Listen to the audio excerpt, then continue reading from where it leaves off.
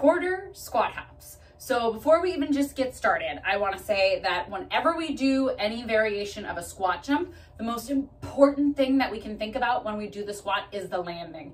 So what I mean by that is whenever we land a squat jump, we land in that squat. We never land on stiff knees and then drop, because that's going to put a ton of pressure on your knee and hip and ankle joint when we want to really take the impact of the landing with our quads. So again, always thinking landing in that squat. So that's the number one most important thing. So if you're starting at the top of your fitness journey, stick with that variation. If you're ready to move on, we're doing quarter hops, which just mean we're traveling 1 quarter at a time.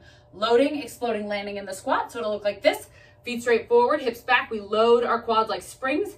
We jump up and we land quarter direction the other way, making our way around until we get one direction around, and then we switch directions. The other thing to focus on once you've got the landing down is to make sure that every time we land, those feet are exactly where they started. So right underneath the hips, we're not turning out, we're not all over the place, they're not buckling at the knees, big squeeze through the glutes. And if you need to modify here, we can go squat and then switch your angle every time. So you're still working the turning and the rotation. Just take the jump out. Have fun.